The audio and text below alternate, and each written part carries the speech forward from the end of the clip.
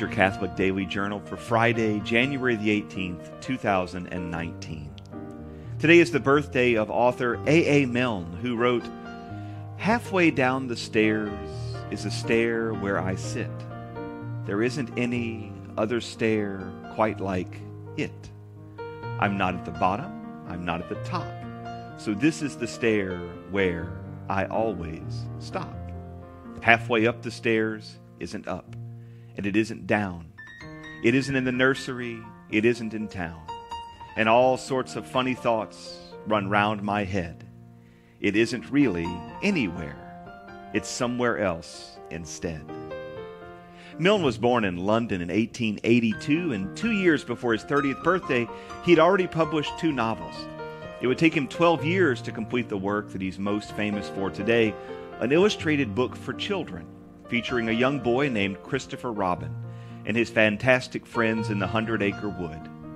Winnie the Pooh, Tigger, Eeyore, Piglet, Rabbit, Kanga, and Roo had their adventures and learned life lessons.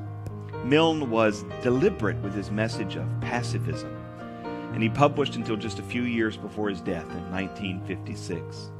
He was a beloved poet and the author of wonderful short stories. Today is the feast in the Church of St. Cyril of Alexandria. He was the bishop of Alexandria in Egypt from 412 to 444, and he was a fiery preacher and writer. In fact, he was blamed for causing riots after his sermons condemning the heretical teachings of Nestorius. The Nestorian heresy denies that Jesus is fully God and fully man, and posits that his two natures are radically distinct. And this seems to be a tiny squabble among experts, but the consequences of bad theology happen very quickly, especially when you happen to be made in the image and likeness of the God you're arguing about. Nestorianism devolves into something like modern-day biblical fundamentalism very quickly, and it opens a Pandora's box wherein someone can say, "I'm saved," without any reference to their behavior or repentant for sins. St. Cyril is considered one of the Church Fathers and a doctor of the Church for his clarity and his passion. And we honor him today and we ask for his prayers for us.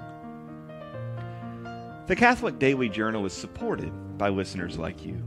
For more information, visit CatholicUnderground.com. Until next time, be on the lookout for the Lord at work in your life.